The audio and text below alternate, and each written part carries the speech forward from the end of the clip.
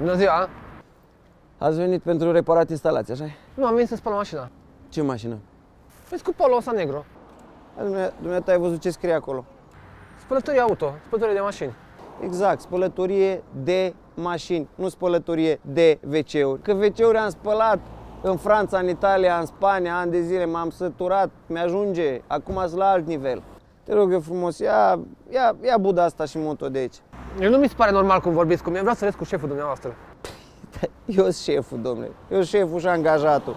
Bine, mai am pe verișorii ăștia doi, dar acum în vremurile astea nu găsești angajați. Eu caut de 6 luni oameni să lucreze și nu găsesc. Și ce nu mă înțelegi? Ce nu vreți să spălați așa că vă plătesc, vă dau bani? Domnule, cum să-ți explic? Dacă vreau să meargă spălătoria, trebuie să fiu atent la imagine. Dumneata ai văzut ce mașini vin pe aici?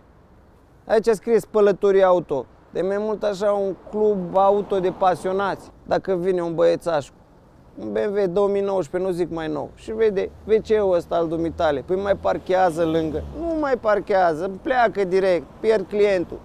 Asta e discriminare, nu pot să spăl mașina că e prea veche.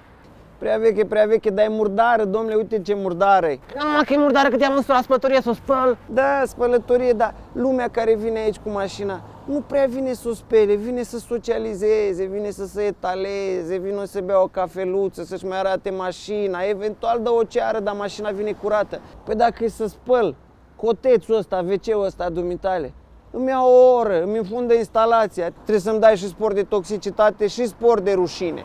Vă dau 10-15 lei în plus, e ok? Hai, domnule, plecați, vă rog eu frumos, domnule, îmi faceți probleme. Ok, 1 milion? E ok, 1 milion, uite, ia 1 milion și pleci, nu mai vin niciodată, te rog frumos, că am o afacere de condus, domnule, am familie, hai să ne înțelegem cu oamenii, pleacă, te rog eu mult.